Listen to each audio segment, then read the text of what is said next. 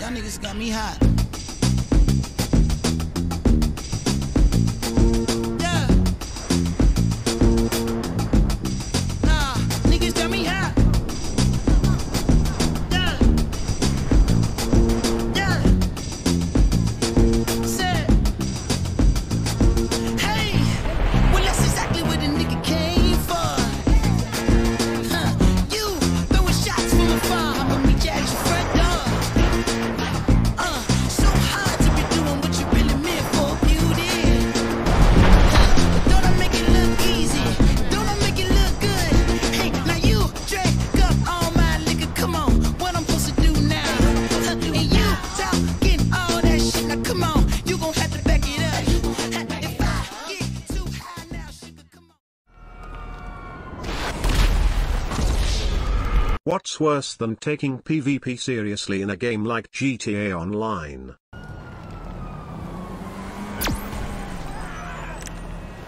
Taking PvP seriously and being absolute garbage at it. Meet the wannabe tryhards. These guys are some of the lowest forms of life you can encounter in this game. The more hardcore tryhards usually only fight amongst themselves to prove who has the most skill, and dispel any rumors about their allegedly small peepee. The wannabe tryhards on the other hand, don't give a shit about skill but rather the illusion of it. They would sooner sell their kidneys to the black market than let their KD slip. It's the only thing that matters to them. You can find them picking fights with easy targets who are just minding their own business.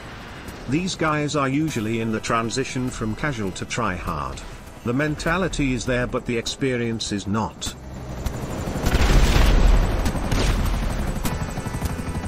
Maybe they're just a little steamed after their Zentorno was blown up by a flying bike.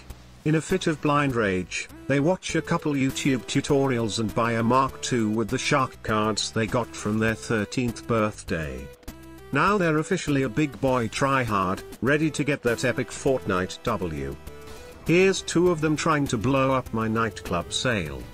Luckily they don't seem to grasp the concept of proximity mines.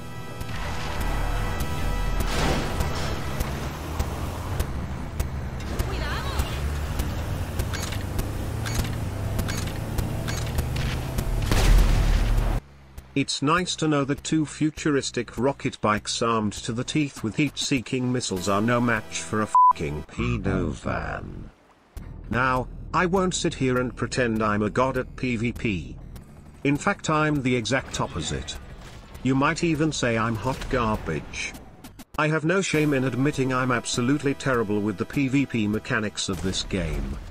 They're honestly just too unbalanced, exploitable, and fundamentally broken for me to ever want to learn. I usually only fight other players when defending myself, competing in events, or fending off griefers with asinine gadgets.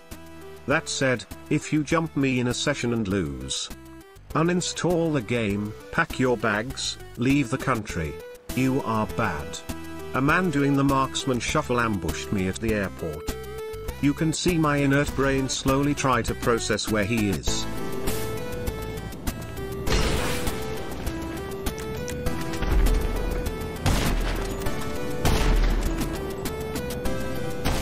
He didn't hit me once. If it had been a real tryhard, I would be dead before I even saw him. My point is, if you're going to go out of your way to kill everyone in the lobby, make sure you have the skill to back it up. Otherwise you'll just bring shame to your family and will be forced to join the circus like the clown you are. This next clip perfectly sums up exactly what these types of players are. This random pulls up to me with a bus and offers me a ride. I thought, this will only end badly, but okay. He drove from player to player offering them rides. And to my surprise, we were not blown up or even shot at. Here's something that's pretty rare in 2019, just a bunch of random players coming together and just messing around. It brought me back to a simpler time when the GTA Online community wasn't an absolute toxic cesspool. It brought me just a little taste of hope for the future of GTA Online. But I should have known better. The fantasy came crashing down when we came across someone whose sole purpose in this world is to be an asshole.